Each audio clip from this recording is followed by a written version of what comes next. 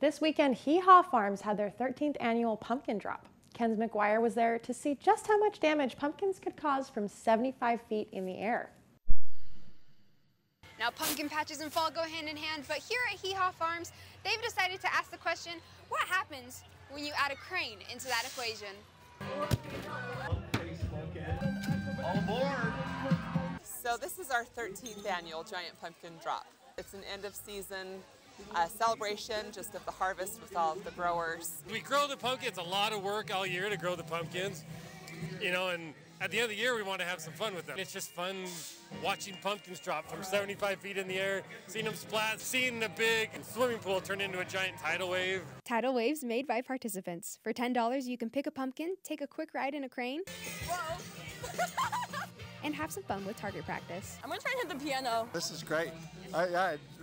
My daughter told us, his mom told us about this, that we should come and do this. And did you have fun?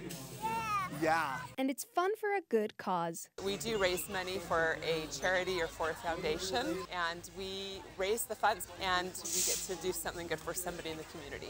Even though today is the last major event at Hee Haw Farms, you can still come and take part of some fall activities.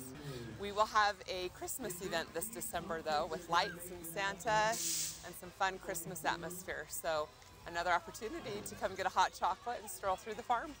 Tickets can be purchased online or in person to catch the ending activities of Hee Haw Farms. Reporting for Universe Live in Pleasant Grove, I'm Macenzi McGuire.